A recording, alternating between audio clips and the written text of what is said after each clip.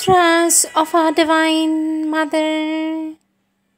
Our Divine Mother says, the world is fighting for its spiritual life, menaced by the rush of hostile and undivine forces.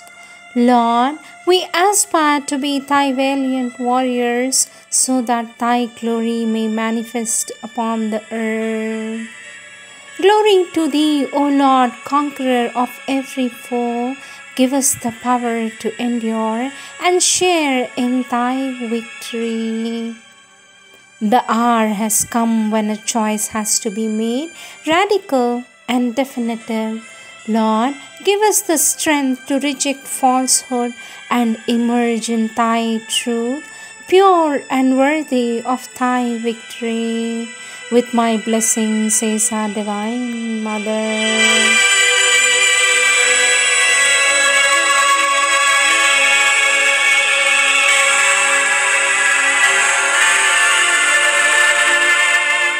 Words of Sri Aurobindo from the book Letters on Yoga. Basic requisites of the path. Topic: the foundation of sadhana.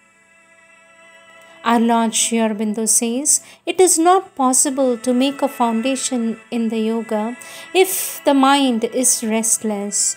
The first thing needed is quiet in the mind. Also, to merge the personal consciousness is not the first aim of yoga. The first aim is to open it to a higher spiritual consciousness, and for this also a quiet mind is the first need. Our Lord Sri Aurobindo says, the first thing to do in the sadhana is to get a settled peace and silence in the mind. Otherwise, you may have experiences, but nothing will be permanent. It is in the silent mind that the true consciousness can be built. A quiet mind does not mean that there will be no thoughts or mental movements at all, but that these will be on the surface and you will feel your true being within, separate from them, observing but not getting carried away, able to watch and judge them and reject all that has to be rejected, and to accept and to keep to all that is true consciousness and true experience. Our Lord Sri Aurobindo says, passivity of the mind is good, but take care to be passive only to the truth and to the touch of the divine Shakti. If you are passive to the suggestions and influences of the lower nature, you will not be able to progress, or else you will expose yourself to adverse forces which may take you away from the true path of yoga. Aspire to the Mother for this settled quietness and calm of the mind, and this constant sense of the inner being in you standing back from the external nature and turn to the light and truth. The forces that stand in the way of the sadhana are the forces of the lower mental, vital and physical nature. Behind them are adverse powers of the mental, vital and subtle physical worlds.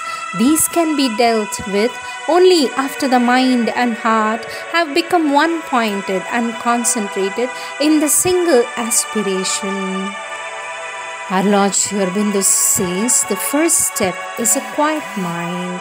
Silence is a further step, but quietude must be there, and by a quiet mind I mean a mental consciousness within which sees thoughts arrive to it and move about, but does not itself feel that it is thinking or identifying itself with the thoughts or call them its own. Thoughts, mental movements may pass through it as wayfarers appear and pass from elsewhere through a silent country. The quiet mind observes them or does not care to observe them, but in either case does not become active or lose its quietude. Silence is more than quietude. It can be gained by banishing thought altogether from the inner mind, keeping it voiceless or quiet outside, but more easily it is established by a descent from above.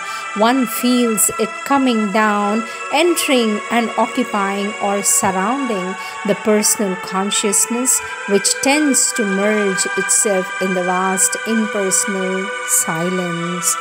Our Lord Sri Aurobindo says, to quiet the mind in such a way that no thoughts will come is not so easy and usually takes time. The most necessary thing is to feel a quietude in the mind so that if thoughts come, do not disturb or hold the mind or make it follow them, but simply cross and pass away. The mind first becomes the witness of the passage of thought, not the thinker. Afterwards, it is able not to watch the thoughts, but lets them pass unnoticed and concentrates in itself or on the object it chooses without trouble.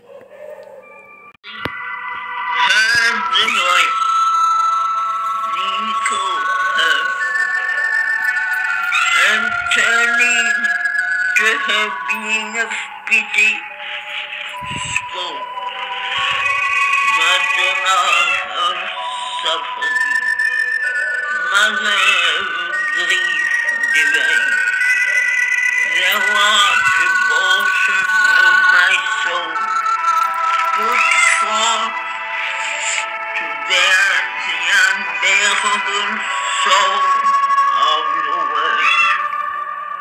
But thine is the power to solace, not to save. One day I will return, a bringer of strength, and make thee drink from the eternal cup.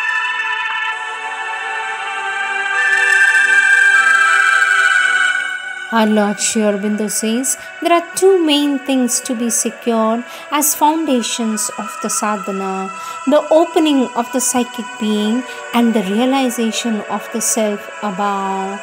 For the opening of the psychic being, concentration on the mother and self-offering to her are the direct way. The growth of bhakti which you feel is the first sign of the psychic development. A sense of the mother's presence or force or the remembrance of her supporting and strengthening you is the next sign. Eventually, the soul within begins to be active in aspiration and psychic perception, guiding the mind to the right thoughts, the vital to the right moments and feelings, showing and rejecting all that has to be put away, turning the whole being in all its moments to the divine alone. For the self-realization and peace and silence of the mind are the first conditions. Afterwards, one begins to feel freedom, release, wideness, to live in a consciousness silent, tranquil, untouched by any or all things existing everywhere and in all, one with or united with the divine. Other experiences come on the way or may come, such as the opening of the inner vision, the sense of force working within, and various moments and phenomenon of the working, etc. One may also be conscious of the essence of the consciousness and descents of force, peace, bliss, or light from above. Our Lord Sri Aurobindo says, silence is always good, but I do not mean by quietness of mind entire silence. I mean a mind free from disturbance and trouble, steady, light and glad, so as to open to the force that will change the nature. The important thing is to get rid of the habit of invasion of troubling thoughts, wrong feelings, confusion of ideas, unhappy moments. These disturb the nature and cloud it and make it difficult for the force to work. When the mind is quiet and at peace, the force can work more easily. It should be possible to see things that have to be changed in you without being upset or depressed. The change is more easily done. Our Lord Sri Aurobindo says the difference between a vacant mind and a calm mind is that when the mind is vacant, there is no thought, no conception, no mental action of any kind except an essential perception of things without the formed idea. In her spirit's upward route, a woman sat in gold and purple sheets, armed with a trident and a thunderbolt, her feet upon a couch of brown beck. But in the calm mind, it is the substance of the mental being that is still, so still that nothing disturbs it. If thoughts or activities come, they do not rise at all out of the mind, but they come from outside and cross the mind as flights of birds crosses the sky in a windless air. It passes, disturbs nothing, leaving no trace. Even if 1,000 images or most violent events pass across it, the calm stillness remains as if the very texture of the mind were a substance of the eternal and indestructible peace. A mind that has achieved this calm can begin to act even intensively and powerfully, but it will keep its fundamental stillness, originating nothing from itself but receiving from above, from the divine, and giving it a mental form without adding anything of its own, calmly, dispassionately thought with, though with joy, says our Lord Sri Aurobindo. These are the words of our Lord Sri Aurobindo.